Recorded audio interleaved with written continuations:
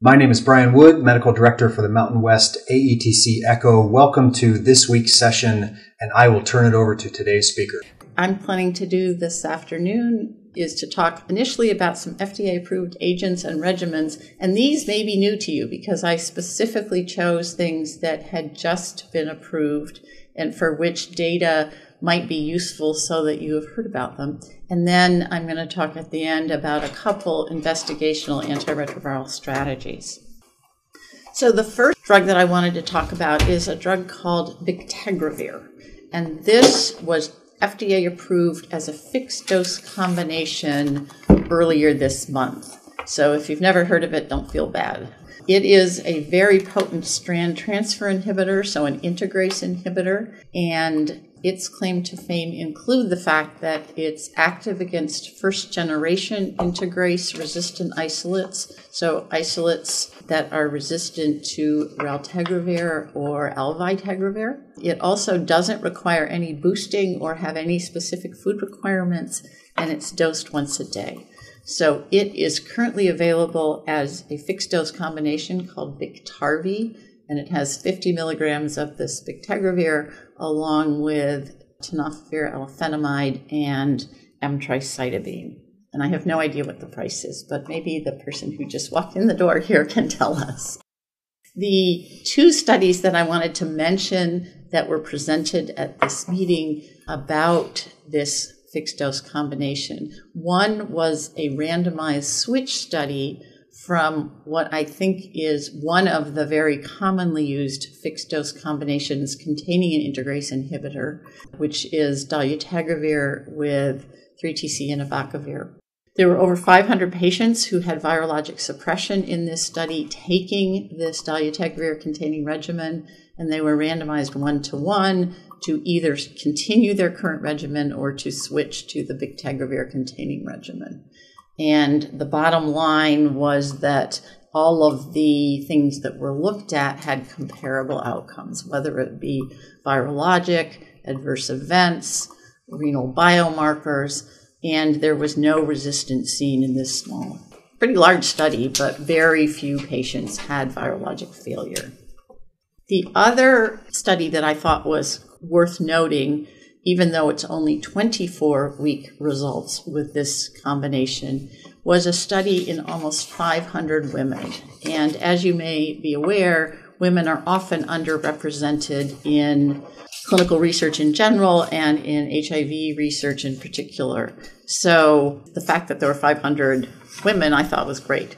These women were all virologically suppressed either on a boosted PI or some other integrase inhibitor, and then they were randomized to switch to the Bictegravir-containing regimen or stay on whatever they were on. And the bottom line at 24 weeks was that things looked very, very similar. The Bictegravir appeared to be safe and effective. The study had new regimen was non-inferior to the current regimen that individuals were on. There weren't any differences in adverse events, which is actually pretty remarkable because usually when you switch to something new, there are more adverse events than when you continue on something. And biomarker trends were similar. The caveat is that it is 24-week data. But given the information that is available that led to this formulation's licensure, I suspect that there won't be surprises, at least over the 48 and 96-week time period, which is all the data that are available on this compound right now. The other compound that is FDA approved, which you may or may not have heard about, is a drug called ibalizumab. And this was actually approved during the week that CROI was held. And it is approved for treatment in combination with other antiretroviral agents for highly experienced people who have multi-drug resistance. Fortunately, these patients are increasingly rare, but there occasionally are some. And so I think it might be worth knowing about this compound for that reason. It's a humanized monoclonal antibody that is an attachment inhibitor. And the information presented at CROI was actually about the baseline resistance of this compound. The phase 3 study actually had only 40 patients in it, so it's the smallest phase 3 study I've ever heard of. But it did lead to the licensure of this compound, And the resistance data that was presented was that resistance to other drug classes did not affect susceptibility to this compound, which makes sense because the other classes that they looked at were the traditional classes of nucleoside reverse transcriptase inhibitors, non-nucleosides, and protease inhibitors, as well as integrase inhibitors. And those all work by different mechanisms than this compound. The other FDA-approved drug that I wanted to mention is just Tenofovir alafenamide, which I believe I talked about last year when I was here. The quick takes on this are really at the bottom. TAF, in combination with various other antiretrovirals, is safe, effective, with favorable effects on bone mineral density and renal biomarkers. And in one of the largest studies, it appeared to had worse lipid trends in terms of total cholesterol, LDL, and triglycerides when people were switched off tenofovir, TDF, our current formulation of tenofovir that's been available for a long time, when they were switched. The most notable, the lower three studies were in adults. They were various drugs, switches, and support what I've said below. The other one at the top was actually quite interesting because currently TAF and TDF have had very little use and very little data in adolescents. This particular study was an open label study that added TAF to 14 adolescents. Another 14 actually received tricytamine, but the adolescents at 48 weeks, they appeared to have peak pharmacokinetics that were similar to adults, and the drug appeared to be safe when added to their current formulation. And as a result of those preliminary data, there are going to be larger studies in adolescents, which obviously sorely need additional treatment options. The next thing that I wanted to talk about was the abacavir data that were presented. And I understand that Shirisha Danareddy gave a talk earlier this year, sometime in the past year, about abacavir. So this may be an issue that you're already aware of. There have been conflicting data about whether abacavir was associated with increased cardiovascular risk in people with HIV taking it as part of their regimen. And there have been conflicting data for a while, although some increasing data over time supporting this association. And in my view, the data that were presented at CROI in 4 different studies really were very solid with respect to supporting this association. There were 2 human studies, 1 mouse model of thrombosis and 1 in vitro study, all of which supported the association between the use of abacavir and coronary artery risk. The 2 human studies are described in brief here. One was a Swiss cohort coronary CT angiography study where they took over 400 patients and did coronary CT scan, angiography CT in them. And after they accounted for multiple confounding factors and the multiple different antiretroviral drugs that the people in this large sub-study were on, they found that only abacavir appeared to be associated with high-risk plaque in these angiograms and with the clinical manifestation of coronary artery disease.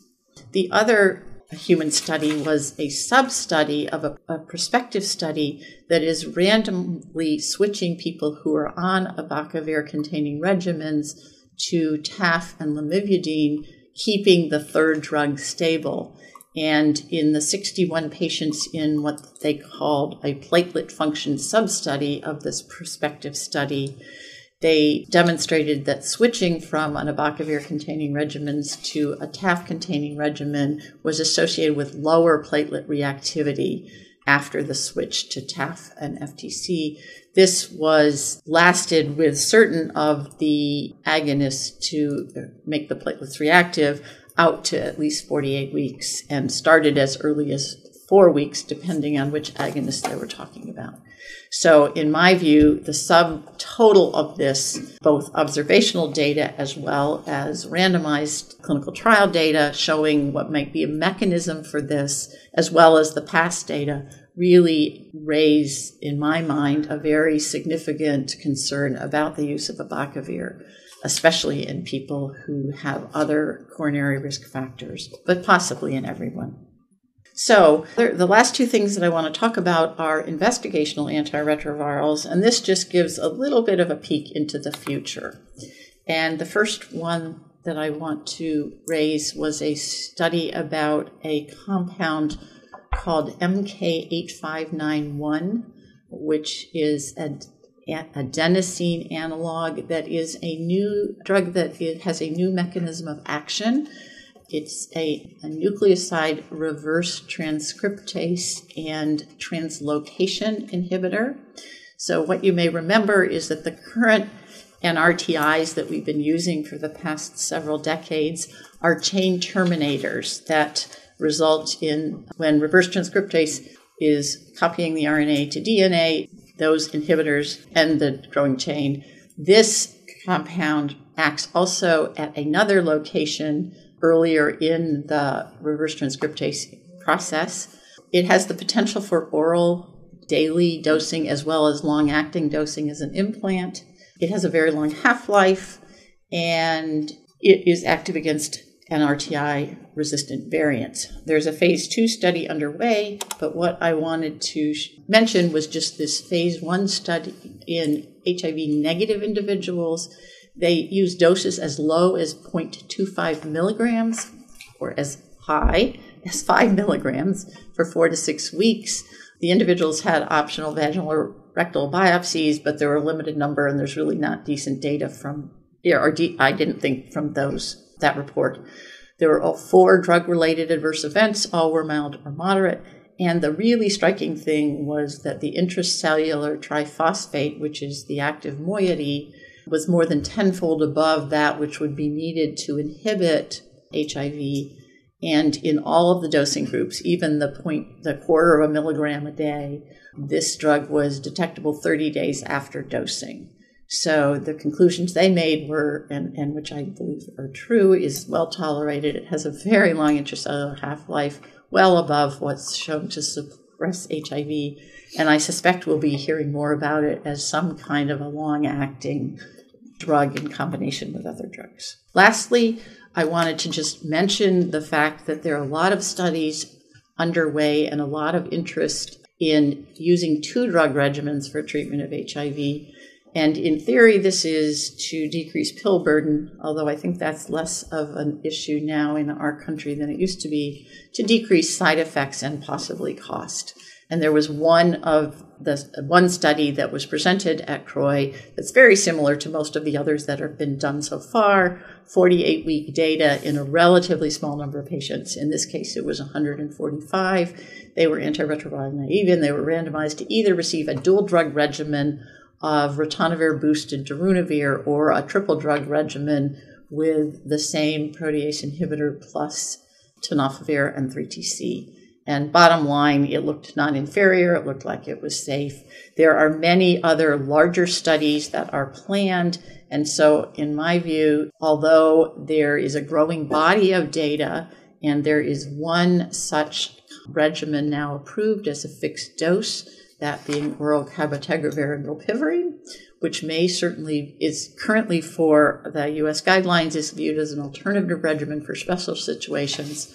And I think that it certainly may be used that way. I feel like there are lots of questions that remain about longer-term outcomes, more diverse populations. How much adherence do you need to this? And how would you salvage it if people didn't do well on it, as well as the impact on immune activation? So I think it's certainly something that's interesting. In my view, it's not quite ready for prime time. And I think the major take-home message is antiretroviral drug development is continuing, and hopefully we'll continue to have evolution that will help all of our patients be successful, which I think, unfortunately, is not the case for everybody these days. And thank you very much for your attention, and I'd be happy to answer questions if there's time or not if there's not.